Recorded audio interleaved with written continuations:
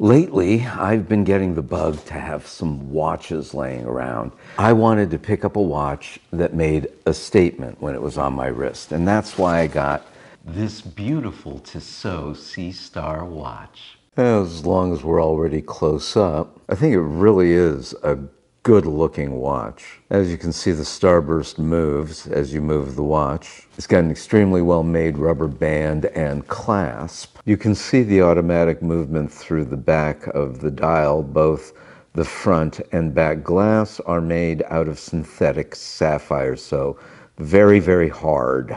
The box has a rather interesting presentation.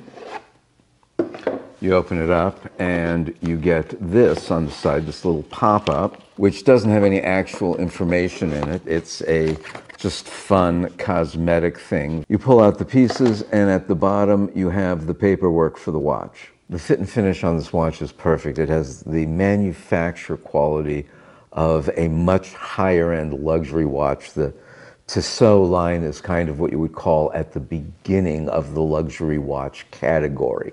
It's an excellent value. Without having to give up too much, you actually do get a real luxury quality watch. From the computer, the case size is 43 millimeters. The bandwidth, that's the band width, not the bandwidth, 21 millimeters. The case thickness is 12.7 millimeters. It has a Swiss automatic movement, a 316L stainless steel case, and at the bottom, right above where the 6 marker is, you have the date. It is water resistant up to a pressure of 30 bar or 300 meters, but it is not recommended for diving or snorkeling. It's basically good for if you want to take a shower without taking the watch off, or if you want to go for a swim. This is what I would call a casual dress watch. I mean, if you're dressing up to go swimming, it's a good boating watch. You don't have to worry about it getting wet. Or if you just want to have a good-looking watch for work or a date, or if you just want a watch that says, I'm casual, I'm cool, I look good, this is a good watch for that. Let me show you one last close-up of the watch on my wrist. It's going to look good on just about anybody, and it's going to fit in just about any place that you wear it. I want to tell you that I am extremely happy that I bought this Tissot watch.